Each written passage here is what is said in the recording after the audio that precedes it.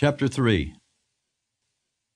Therefore, holy brethren, partakers of the heavenly calling, consider the apostle and high priest of our confession, Christ Jesus, who was faithful to him who appointed him, as Moses also was faithful in all his house.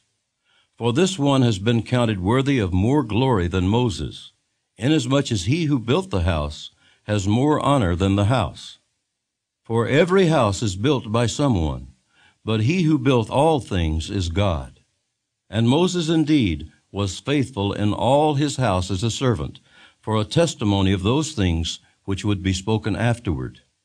But Christ as a son over his own house, whose house we are, if we hold fast the confidence and the rejoicing of the hope firm to the end. Therefore, as the Holy Spirit says, "Today, if you will hear his voice, do not harden your hearts as in the rebellion, in the day of trial in the wilderness, where your fathers tested me, tried me, and saw my works 40 years. Therefore I was angry with that generation, and said, They always go astray in their heart, and they have not known my ways. So I swore in my wrath, They shall not enter my rest. Beware, brethren, lest there be in any of you an evil heart of unbelief in departing from the living God.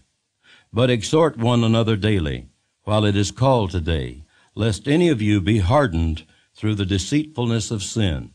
For we have become partakers of Christ, if we hold the beginning of our confidence steadfast to the end, while it is said, Today, if you will hear his voice, do not harden your hearts as in the rebellion.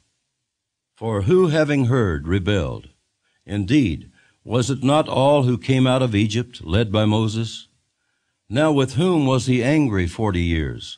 Was it not with those who sinned, whose corpses fell in the wilderness? And to whom did he swear that they would not enter his rest, but to those who did not obey? So we see that they could not enter in because of unbelief.